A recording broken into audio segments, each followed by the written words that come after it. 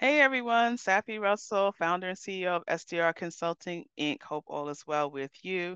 Today I wanted to come to you with a quick tip regarding running multiple service offerings or lines of business under one business.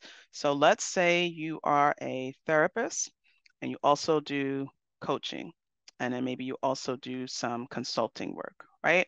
So one of the first things you want to do is speak with an attorney about the pros and cons of running all those different service offerings under one business, because you'll find that your liability for legal purposes is going to be spread across all of them. So let's say you have a situation that occurs in your consulting business, someone sues you, they now have access to all the income and assets and bank accounts that may affect those other lines of business.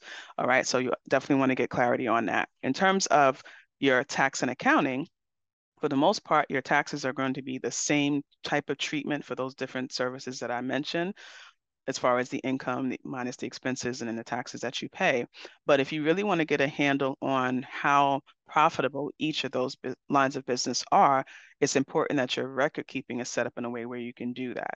So for example, we use QuickBooks Online, and so there's ways to separate your coaching business from your consulting business from your therapy business so that you can see the income and expenses attributable to each of them independently and see the bottom line number of profit for each one. This helps you confirm if your pricing is right, if you need to stay in this line of business, is it really bringing in the revenue that you need, or should you focus your attention on one of the other ones that is bringing more of a profit in? All right. So you always want to know your numbers because you can make decisions in those numbers in addition to other factors such as capacity and your mental health as well. All right. So I wanted to come to you today to share that quick tip.